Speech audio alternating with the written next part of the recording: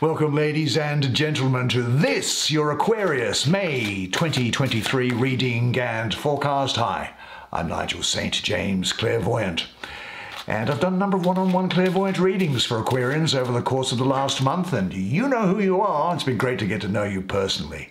And if you might be interested in having a one-on-one clairvoyant reading with me, just check out the information that's in the description box below. Now, of course, I have to charge for clairvoyant readings. It's just the way it is, I have to. But what I don't charge for, and it's separate to the readings, the clairvoyant readings, is healing. Now, when I was born, I was provided with the gift of clairvoyance and also the gift of healing. The healing comes through me, not from me. But it's on the basis that I receive no benefit from it myself. And so it is offered to you free, without obligation. Without charge. It is the free lunch.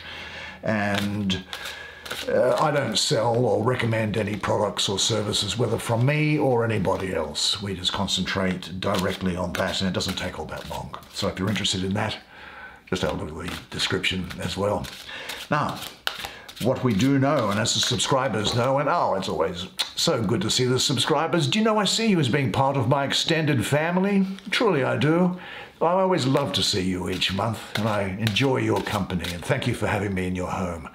Do you know that there are no video advertisements breaking their way into this content, and so you get to have the experience undisturbed by commercial intrusion of advertisements. Isn't that right? And what you also know is that all we need to do is to take 5 cards, because 5 is all we need, as they speak volumes to us, don't they? Haven't you found that? It's incredible the amount that's there. There's the 9 of Pentacles. What a splendid card to have. There is the Knight of Wands, equally so. What's this? The 3 of Cups. It's a hat trick, 3 great cards in a row. What's this one? The Hierophant. The Hierophant has got some good things to say to you, I'm sure. And let's have a look to see what might be in here somewhere. Just feel like dragging something out. And what is this? There is the 8 of Swords. Splendid, beautiful image there. Well, why don't you come? As is our usual practice. Come and sit down here next to me. We'll have a good close look at the imagery on these cards together while I do the reading for you. Let's have a look first at this 9 of Pentacles, shall we? And see what is going on in the painting that's here. Now, what we have is a refined woman. Now, of course, this is my take on it, but you may have different takes on these pictures that are here. Now, there's a woman enjoying the beauty of her lovely garden. She has made a selection of delicious fruits and carried them in a bowl on her head. Well, the lady's colourful jewellery is a symbol of her wealth. Her earrings and ring consist of 9 beautiful mandalas, which are like geometric patterns that you focus on to attain often in meditation in Tibetan Buddhism. Now, the woman has a healthy relationship with money, and her financial independence allows her to enjoy the fruits of her labour. Now, there's a tame blue bird sitting on her hand, and that symbolises her sense of freedom and joy. The small cup on top of the bowl, I think, is a reminder that the road to success is a slow, steady process. Now, the astrology of the card in this position is that of Venus in Virgo. Well, Venus is about relationship and emotional satisfaction. It's also about money. Did you know that? And well, these are all expressions of your interests and values, aren't they? And in the sign of Virgo, that's the earthy, mutable sign, there things can take root and grow. So what I'm seeing here for you is the power of growth and an external increase, material increase. There's also an emotional, spiritual, and intellectual advancement. There may well be some financial luck around you, at the time. Certainly there's a great degree of satisfaction and well-being, love, creativity, maybe fertility for somebody who is looking for some fertility, and there's a sense of you enjoying your leisure. Now, this is a period where you will be very sensual, I think, and people are going to find you very sensually attractive. There's almost a sense here of great self-confidence and self-reliance here as well.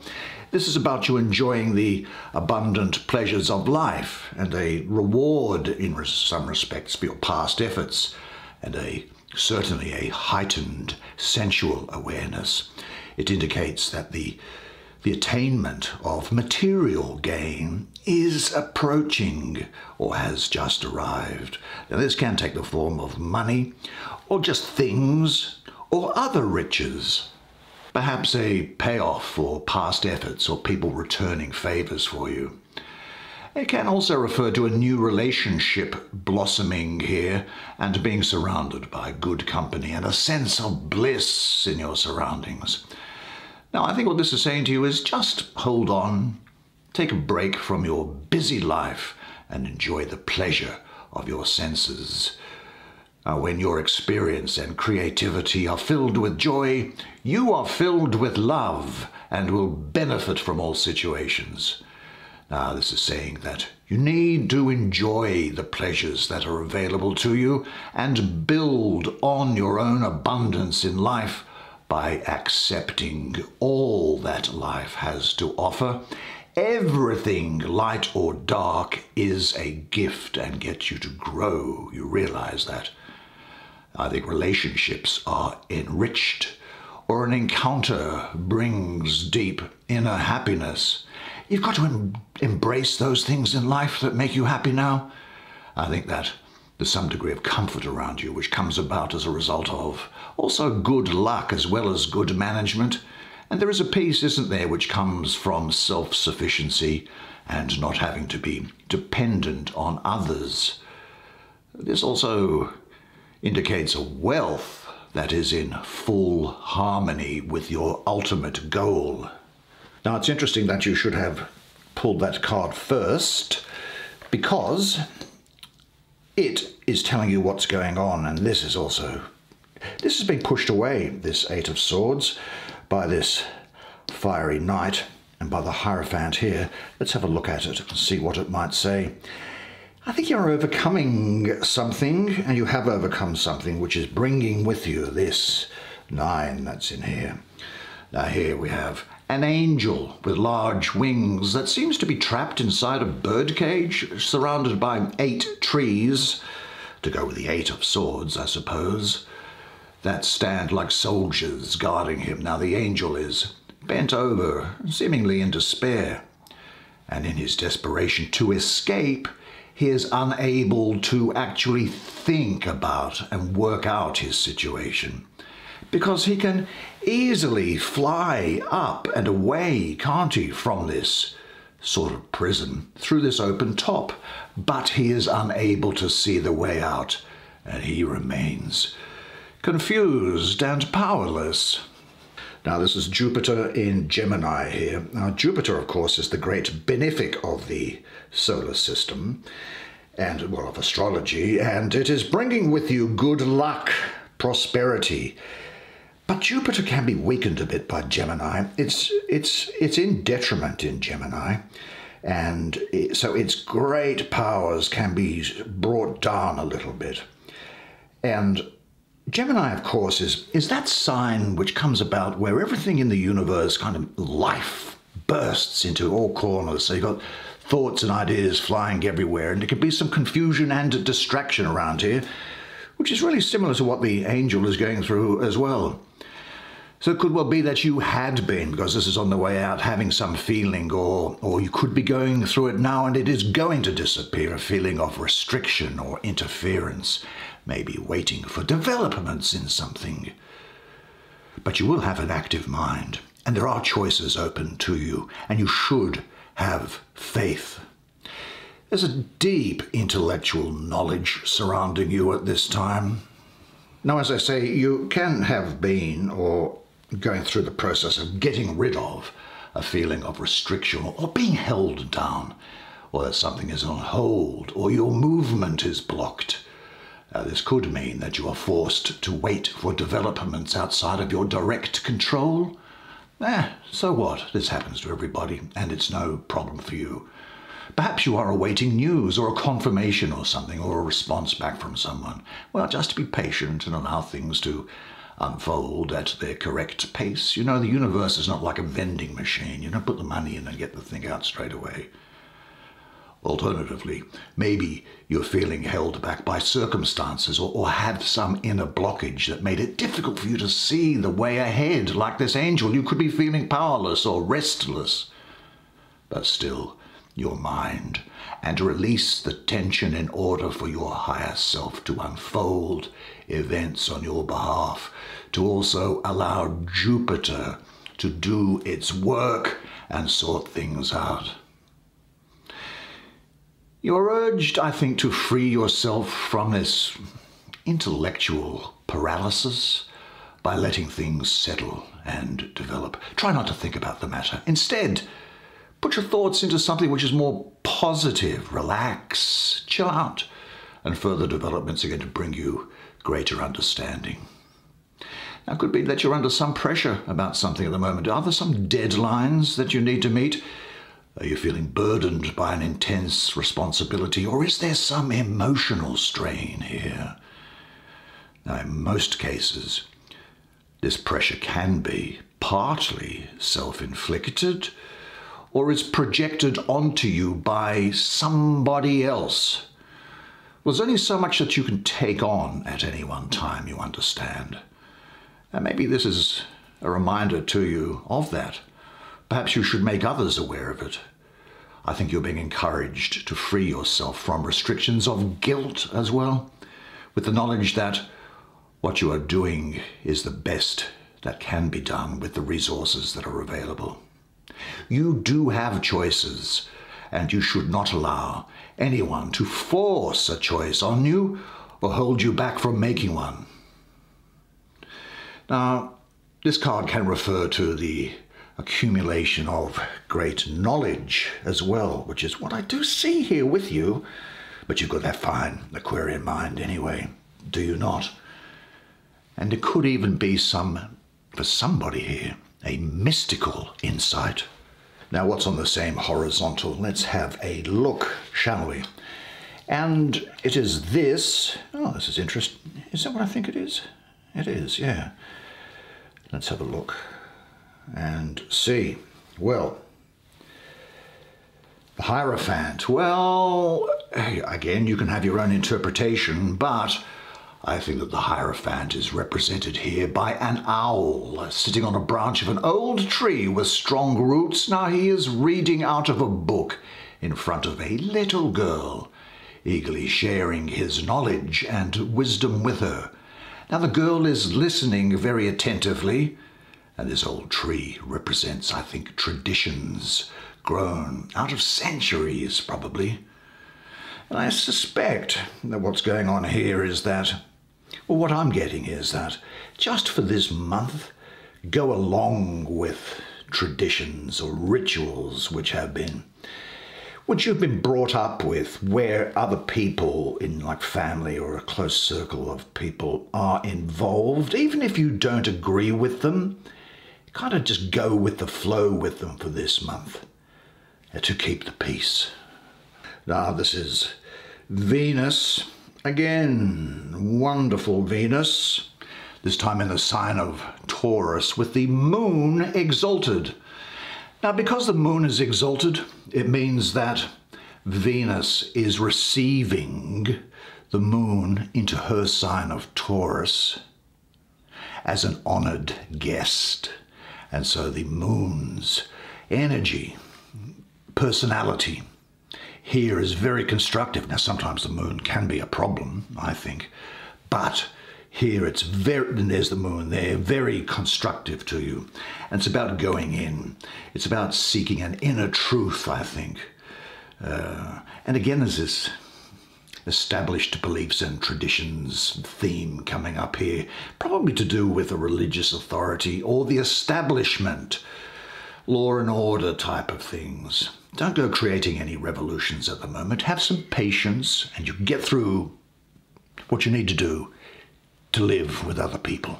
Now, nevertheless, I think that this energy here is saying to you that you should trust in your own interpretations of reality with greater certainty of belief. Now this energy is telling you, and you will see the deeper pattern in things, or the wider picture of a situation beyond the surface details of things to more deep-seated levels. Now, I think that this is also saying that your personal talents, knowledge, and I've got to say it, even a sense of genius about you, which you have developed over time, are now going to be employed by you with full attention. Perhaps a work assignment is set before you. Now, in this instance, this energy is saying to be focused and diligent in recognizing and developing your true calling. And relationships, this can imply that a phase of deeper trust and establishment of a more permanent partnership is developing. Now, on an inner level, this is saying that you are now, maybe I think, ready to teach and to encourage and mentor others. You have the opportunity to be a guide and a mentor in your particular area of expertise, which in some respects you are really quite a master at, you know. Now, by passing on your knowledge, you understand you will gain great respect and a deep sense of worth. Now, there's also with you here somewhere a great sense of great friendship and exuberation and celebration. And in fact, it must be this central energy that's here.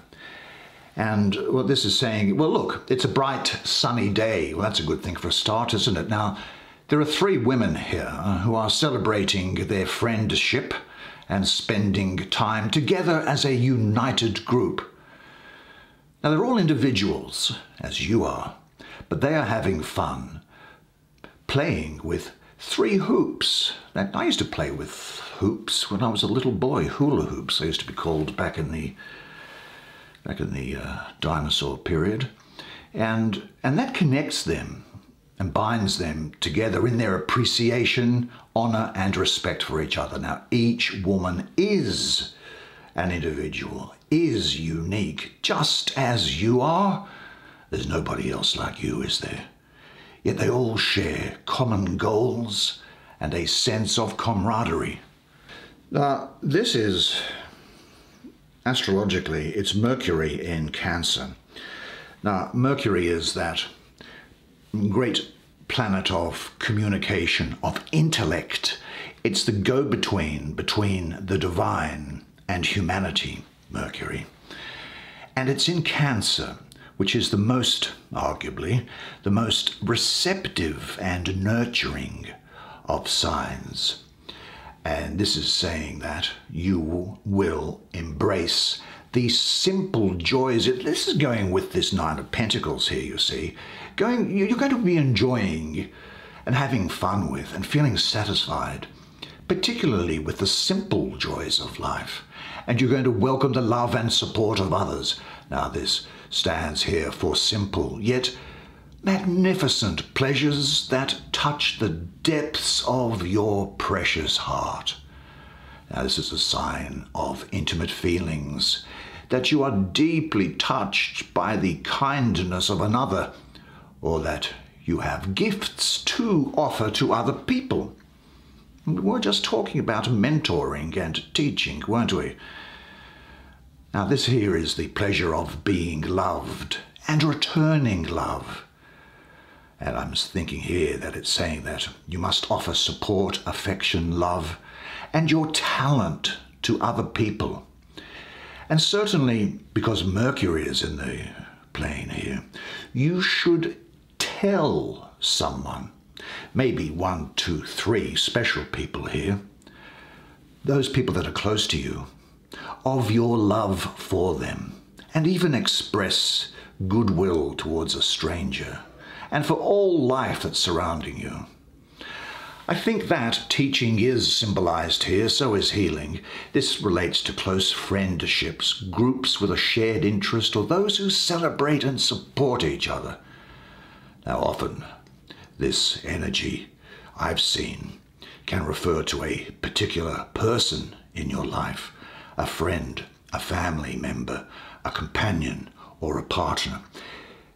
This is also calling for you to embrace life inwardly and externally and give unexpected gifts of joy or give unexpected acts of pleasure, whether to those that you love with, in relation to the last one, or people that you meet.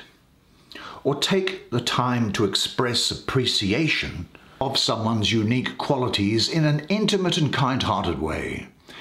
There's a really mysterious energy about this which can be expressed through gifts of love, love letters, and tantalizing surprises.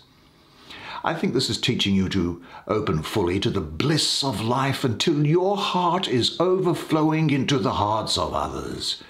Now, in your work life, I think that this is symbolizing some good teamwork, collaboration, and creative interaction or participation on a personal level.